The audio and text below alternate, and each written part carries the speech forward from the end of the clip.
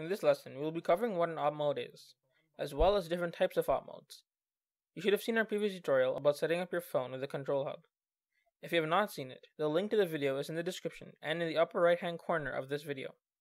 In this tutorial, we will cover the theory behind OpModes, the different types, the unique program flow, and then look at some sample OpModes. It is also worth noting that since this is the first programming tutorial you're watching in this video series, you are on a path to complete the tutorial series using OnBot Java. This is good if you already have an understanding of both general programming concepts as well as Java-specific ideas. If you do not have this knowledge, we instead recommend our block tutorial series. If that all sounds good to you, let's begin the tutorial. OpMode stands for operational mode. It is the code that runs when you start your program from your driver station phone. There are two distinct types of OpModes and two different styles of programming them. Let's start with the types of OpModes. The two types of OpModes are autonomous and teleop, sometimes called teleoperated. They mimic the two stages present in an FTC game. The autonomous period lasts for the first 30 seconds of the game. During this time, robots must maneuver without any driver assistance, based on pre-programmed instructions. The next 1 minute and 30 seconds are teleop. In this time, one or two drivers can use controllers to control the motion and behavior of their robot. Something to be noted is that you are allowed to have the robot perform some or even all functionality autonomously in this portion. However, it is rarely done due to the high chance of error with autonomous operations, especially with opposing alliance robots in its area. So, essentially, autonomous OpModes run without the use of a controller, and teleop OpModes primarily use a controller. You now know about the two types of OpModes. However, each type can also be programmed in two unique styles. The two styles are called linear and iterative. Linear more closely resembles a standard program flow. There's one function where you write all your code. The code creates custom loops and if statements to manage the program flow, based on whether the program is stopped, initialized, or started. The iterative style instead has 5 built-in functions: init, which stands for initialize, init loop, start, loop, and stop. Each function will run the code inside of it while a certain condition is true. Init runs once when init is clicked on the driver station. Init_loop continues to run after init has been pressed, but start has not been. Start runs once the start button is pressed. Loop continues to run after the start button has been pressed, and until the stop button has been pressed. Finally, stop runs once after the stop button has been pressed. You put the code you want to execute within these functions, and they will automatically be called in the corresponding times during the program. Essentially, the linear style controls the program flow through the use of custom while and if statements, whereas iterative controls program flow through the use of 5 automatically called functions. The choice of which style to use is fully personal and dependent on your style of programming. However, we will be primarily using the iterative style for this tutorial series. Let's see some actual code for these OpModes. Start by heading to where we left off in the last tutorial. To do this, you'll need to power up your control hub and wait till the LED indicator turns green. This will take about 30 seconds. Once it's done, on your driver station phone, open the menu and click Program and Manage. Next, ensure that you're still connected to the hub's Wi-Fi network.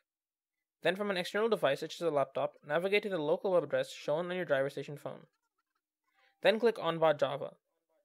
Then click the plus icon in the right-hand side to create a new file.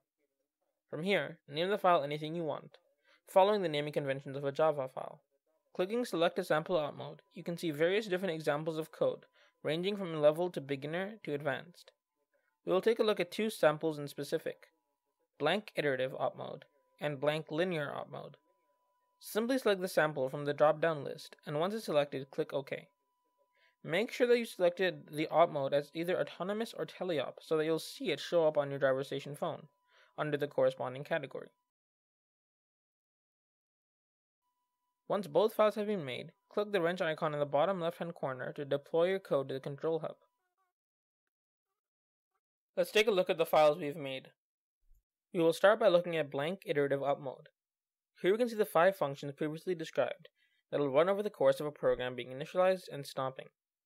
This code in particular, as the name implies, is mostly blank. It does, however, print status initialized once to the driver station phone when the program has been initialized. The code is placed in the init function. You can display data on the driver station phone through telemetry.addData, a built-in command. The command takes a name and then a value. It then prints name, value, in that order to the driver station phone. Taking a look at linear shows us how we achieve running different code for different states of the program. We put our initialize script before the wait for start function. This works because the main OpMode function only runs once the program has been initialized, and so that code will run one time, and then the code will wait until start is pressed. As the function name suggests, after the wait for start function, you can put any code you want to run only once after the play button has been pressed. Once that code has been executed, it'll move on to the loop, where the conditions is to keep looping as long as OpMode is active, or rather the stop button has not been pressed. In this loop, we update the status to running. Something to note about the linear style is that you have to call an update to telemetry manually every time you want the changes to be visible on the driver station phone. You can do this using the telemetry.update command. To verify your understanding of the concepts of iterative and linear OpModes, try and implement the status running feature from the blank linear OpMode in the correct function from the blank iterative OpMode. If you have implemented it correctly, it should say status running until the OpMode has been stopped, but not before it has been initialized. If you want a further challenge, add the amount of time that has passed during the initialization and running phases. Display it with the time passed, followed by a colon, followed by the amount of time. You can get the time the OpMode has been running by using the getRuntime command. Remember, the time should reset once the play button is pressed. Go ahead and pause the video now to try and implement both the status running feature and the time running feature in the iterative OpMode.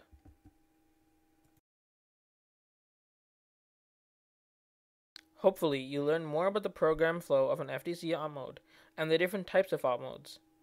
If you are unable to complete the challenge, look in the description to find the source code for both implementations. In our next tutorial, we will begin to look at some more FTC-specific functions that allow you to control your OpMode. As always, feel free to leave any questions you have in the comment section, and we will see you next time.